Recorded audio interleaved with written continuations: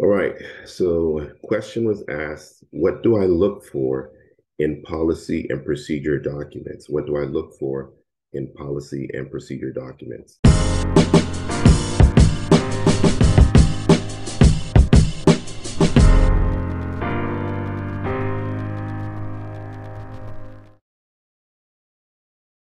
Question was asked, what do I look for in policy and procedure documents? What do I look for in policy and procedure documents? So, policy and procedure documents, um, first thing you want to ask is what is a policy? What is a procedure? So a policy is a general statement. So it's a document that has general information on a particular topic. For example, it might be the company's policy to have an acceptable use policy, right? This policy would say, do not connect to the internet or do not use the internet, the company's internet, to connect to X-rated sites or to download games. There's some things, some restrictions they have in terms of using the company's resources, such as laptops or connecting to the internet. So that will be the acceptable use policy. Now you could have a procedure. A procedure document is more of a step-by-step guide that says, okay, this is how you do X, Y, Z. Another example would be a policy on encryption. So the company might have a policy, a general policy saying every system needs to be encrypted, every email sent out needs to be encrypted, but it doesn't tell you how, right? This gives you a general statement on what needs to be done.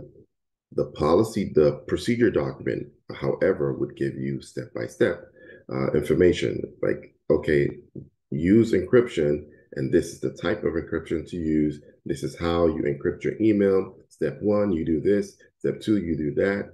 So that is the difference between a policy and procedure documents.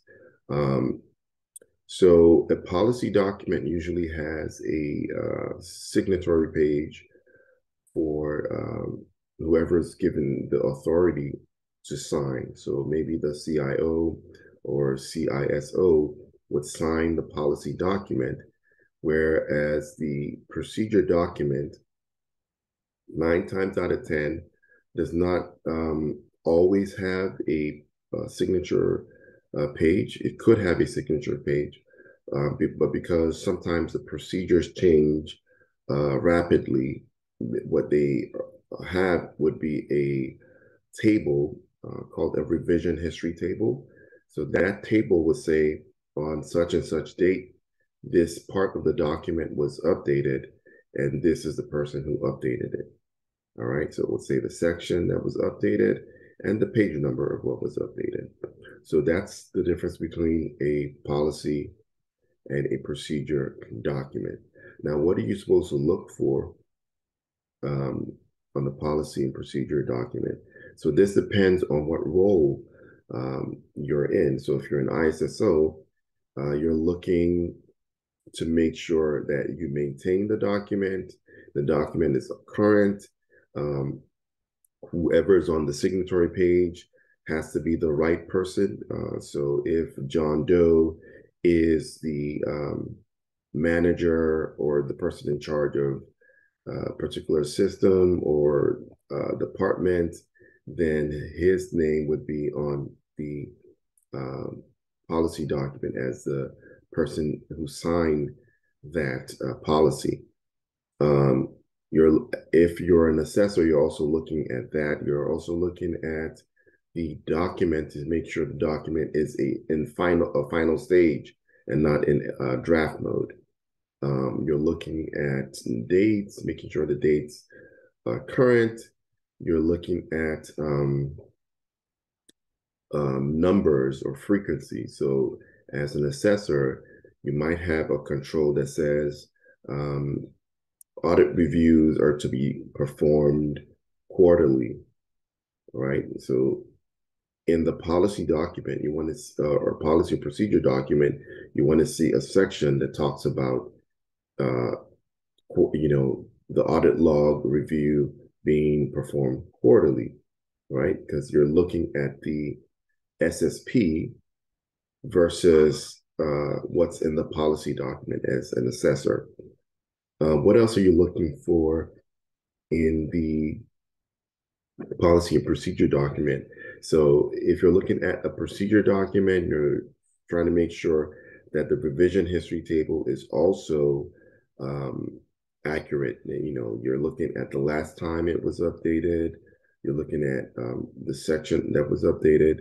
You're also looking at the version number of the document to make sure that version control is implemented. Make sure that it's the right version. So there are other things that you could look for, but I can't cover in this video. So I hope this was helpful.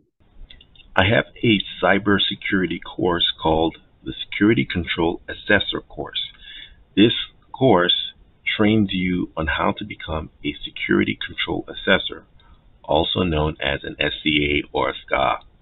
Now, with this training, it's going to show you step by step on the job training what a security control assessor does, how the security control assessor prepares for an assessment.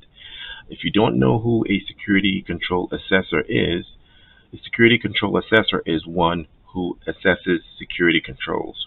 Security controls are things or measures that you put in place to reduce risk to an acceptable level.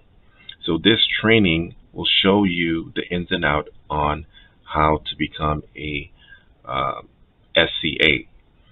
It also comes with a certificate of completion, resume prep videos, interview prep videos. It also comes with tons of resources, templates that you would use on the job.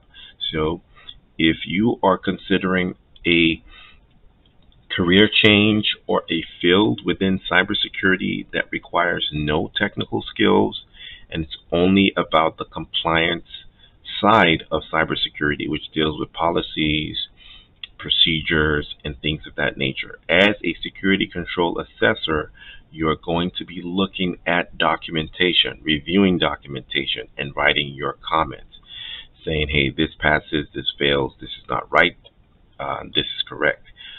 So that's pretty much what a security control assessor does. You look at evidence and you determine if the evidence is satisfactory or not. And you have a cheat sheet with you to use as your guide. So for more information, sign up for this course, and I promise you, you will not regret it. Don't forget to subscribe and like. We're also on IG at CyberFirst Solutions. Thank you.